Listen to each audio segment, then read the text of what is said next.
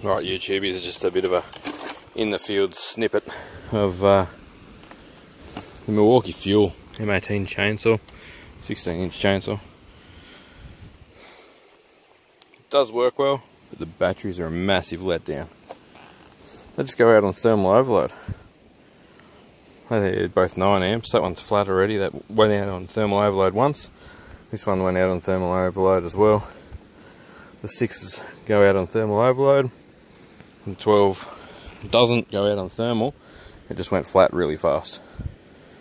So, well, don't get me wrong, I'm doing some reasonable cutting with it. But, yeah, I'll show you some full-on video after this snippet of a bit of a quick introduction to what's going on with it. But at the moment, I'm not mega happy with it. It works well for doing stuff 6, 8, 10 inch in diameter. 12, 14, 16, 18 inches in diameter. I don't know, we'll make sure it's sharp. And we've got to come back and finish cutting this up yet. But I've got this 6 amp and the over-temped 9 amp left out of 2 9 amps, a 6 amp and a 12 amp already. I should have just brought all the 9 amps down so I could cycle through them, live and learn. Because yeah, we're chopping all this up. So what I'm going to do is I'm going to take the over-temp 9 amp and the 6 amp down the bottom here and do some limb kind of work.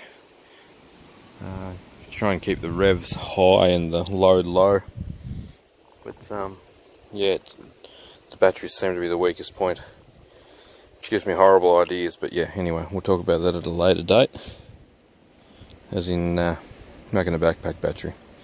But for now, that's the thing. It cuts really nice. It's got tons of power, just the batteries don't keep up. So I'll do a bit more work here for my customers and then get out of here, and I'll give you a longer video with a bit more explanation soon. Alright guys, thanks for watching.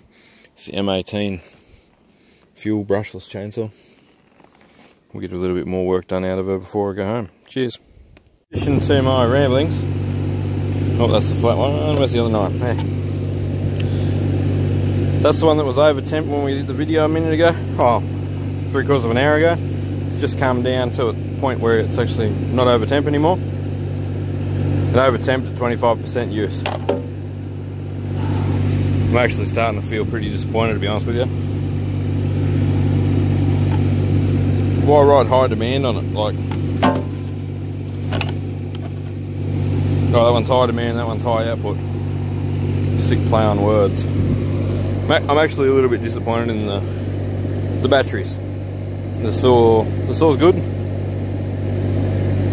Look, they're $220 batteries. They're $330 something batteries. And I had to put a 6 amp in there because they over temp. Anyhow, we will do some more in-depth testing. I'll drag a log home that's half decent. We'll do some comparisons and testing and get the thermal gun on the batteries and all that kind of stuff.